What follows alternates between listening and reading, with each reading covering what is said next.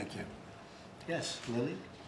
Yes, first of all, thank you so much, Ivanka, because you've been the facilitator for us to be here, and Latina as well. And I know the U.S. Hispanic Chamber of Commerce has been instrumental in getting 4 of us Latinas around the table. So I'm proud to be one of them and bring forward the issues and challenges that we face.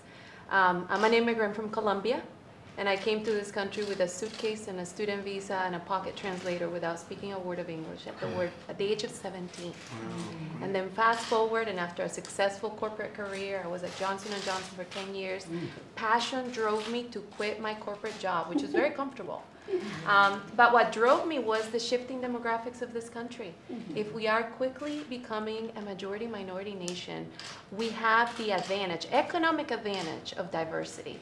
So what I do for a living with CIEN and CulturIntel, our big data analytics company, is helping the corporate leaders in Fortune 500 companies understand how to turn shifting demographics into money, into ROI, into growth. And that's why I'm here. I'm so delighted to share more about my journey as an immigrant. We are there working hard, and the American dream is real. So thank you for the opportunity to share with you, with Mr. Vice President, as well as the administrator. I can't wait to find solutions for us to work together positively forward. Thank you, Lili, very much. Thank you.